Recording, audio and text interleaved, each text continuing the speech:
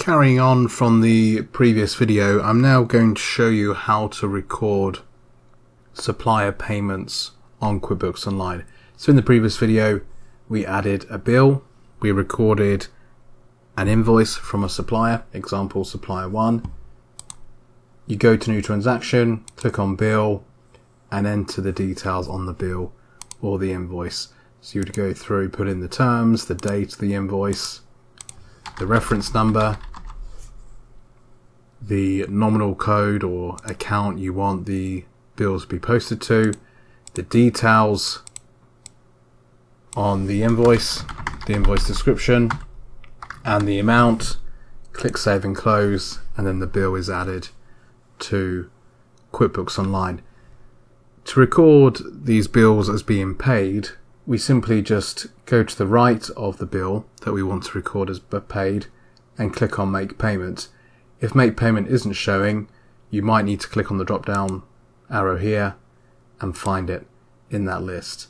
Alternatively, you can go to New Transaction at the top here, and there might be a payment option in this list.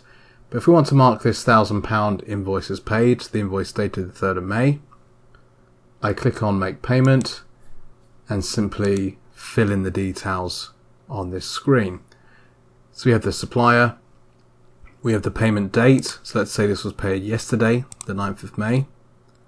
You can put in a reference number if you want to, it's totally optional, you don't have to put anything in this box if you don't want to. The amount we're paying and the allocation to the invoice. So we want to pay £1,000 against this invoice here, the 3rd of May. The only thing else to check on this screen is this current account here, is which account is this being paid from. So if this is being paid from Barclays business account, we want to make sure that the Barclays business account is selected at the top of the screen.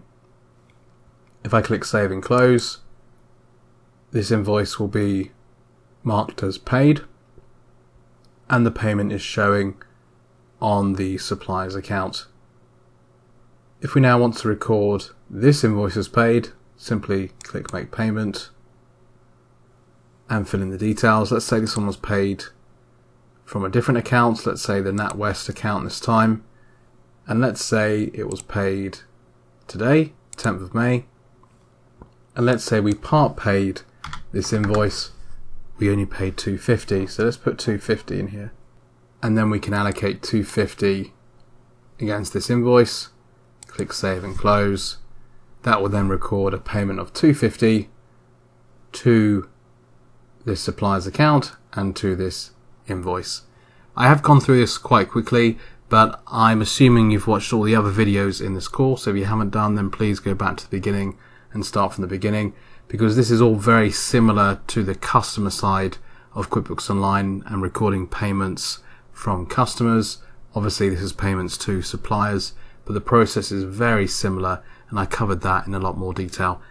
In the next video, we will come to an end of the supplier side of QuickBooks Online. I'll go through viewing the supplier's account, editing the supplier's account, and then we will be on the last video of this course, of this tutorial, which will cover reports on QuickBooks Online.